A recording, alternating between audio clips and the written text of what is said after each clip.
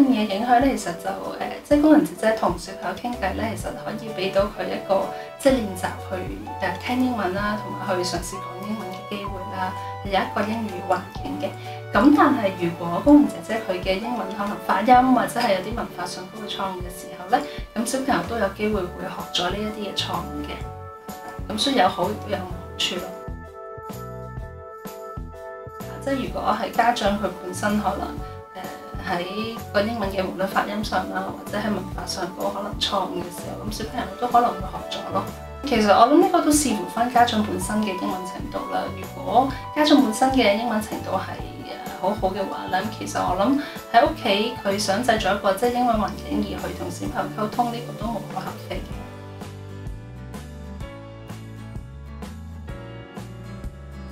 即係小朋友要學好語言啦，最緊要係要有適當嘅語言刺激啦。咁所謂語言刺激就頭先所講啦，即係要係一個雙向性嘅一個溝通啦。咁都會即係建議家長多啲同小朋友去傾偈啦，多啲同佢哋講故事啦，係啦，多啲甚至唱歌啦，係咁或者去帶佢哋去一啲公園啊，接觸同年紀嘅小朋友啦，係啦。咁呢個係佢哋即係學好呢個母語第一語言嘅一個好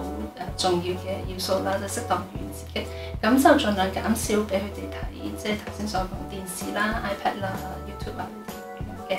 咁如果你話外語方面咧，就頭先所講啦，如果家長嘅英文程度係好嘅話咧，咁喺屋企同佢多啲講下英文都無妨。咁但係如果你話本身自己英文都唔係咁好嘅時候咧，咁其實都可以有其他方法嘅。譬如同佢哋唱下英文歌啊，玩一啲簡單嘅英文遊戲啊，呢啲都可